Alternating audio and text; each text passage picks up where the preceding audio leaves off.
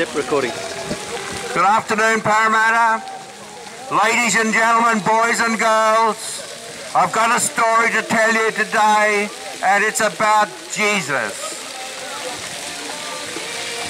And today I'm going to be talking about blessings and curses, because that's one of the things that separate people in this earth, because of the old covenant and the new covenant. Those under the old covenant are cursed if they don't live according to the law of Moses.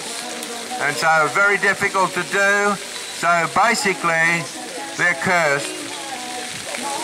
I'm going to be reading from Jeremiah.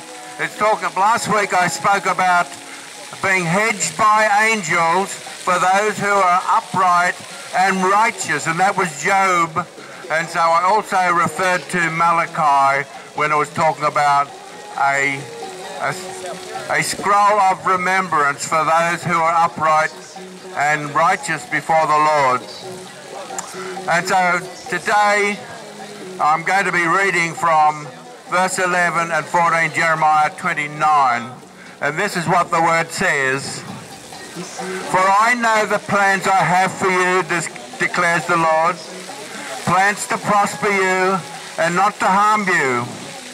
Plans to give you hope and a future. Then you will call upon me and come and pray to me, and I will listen to you. You will seek me and find me when you seek me with all your heart, and I will be found by you, declares the Lord. So that's the word of God. But I'm going to be talking into that about unrighteous kingdoms, and it talks about these in Amos 9:8. It talks about the eyes of the Lord are upon you. In other words, the eyes of the Lord go around seeking those to serve him, but also his eyes are on those who are unrighteous. And so it says there in Amos 9:8 that I will destroy it from the face of the earth, talking about unrighteous nations. And there's plenty of those in the world today, and it's sad, but this message is meant to help you become blessed. So if you're not blessed, you need to be blessed, because who in their right mind would want to be cursed? And so the interesting thing about the two classes of people I just mentioned, those that are in Christ Jesus and those who are not.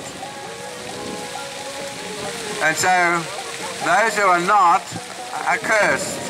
But those who are in Christ Jesus, the curse is removed, because that's what he shed his blood for, was forgiveness of sin and the removing of that curse of the law.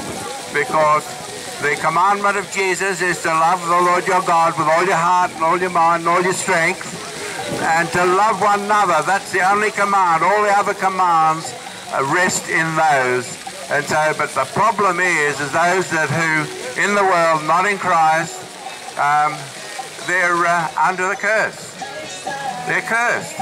And so you need to come out of it. And so when we preach here, we're not preaching to the converted. They don't need to hear the message. They've already heard it and accepted it. But I'm preaching, and we preach to the lost, those who are under a curse, because when you're cursed, there's only one place for you, and that's hell. Don't go there. Go to heaven, like all the people that are upright and righteous before the Lord. And so the interesting thing about this message that I'm preaching, it's about Jesus. And what happened is Jesus came as the Lamb of God to take away the sins of the world. That's exactly what John the Baptist said when he saw Jesus approaching him at the River Jordan before he baptized him in water. And so that's what the description of Jesus is, the Lamb of God. And so he laid down his life for you. He shed his blood for the forgiveness of sin. The Bible also says how much more would those who love God be blessed. How much more And so the important thing today is that the gospel of Jesus Christ is a simple message, and it's, for God so loved the world that he gave his one and only Son, or his only begotten Son, and whomsoever believes in him shall not perish, but have eternal life. But as I was saying about faith, faith comes by hearing the word of God. And so that's what happens when you hear this gospel. Faith comes, and what you do with that faith is important. If you act on that faith and confess with your mouth that Jesus is Lord and believe in your heart that God raised him from the grave, then you'll be saved.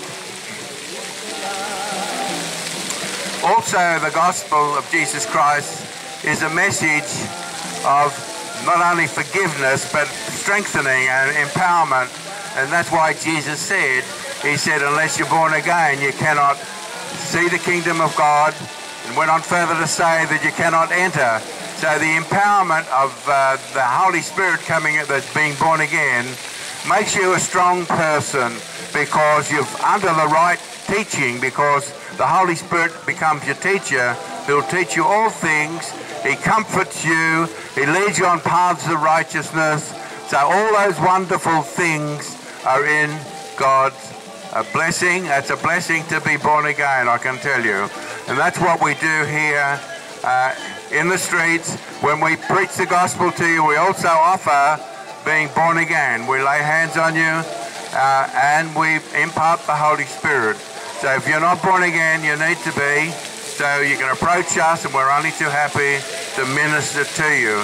The Bible tells us about repentance, but God is faithful to forgive.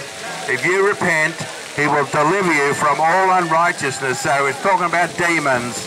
And so they come out of you, and what happens? We minister the Holy Spirit, and when we do this, that's the strong man. And so the demons can't come back, because it says in Matthew 12:43-45, when an evil spirit comes out of a man, it wanders around in dry places looking for a place to rest.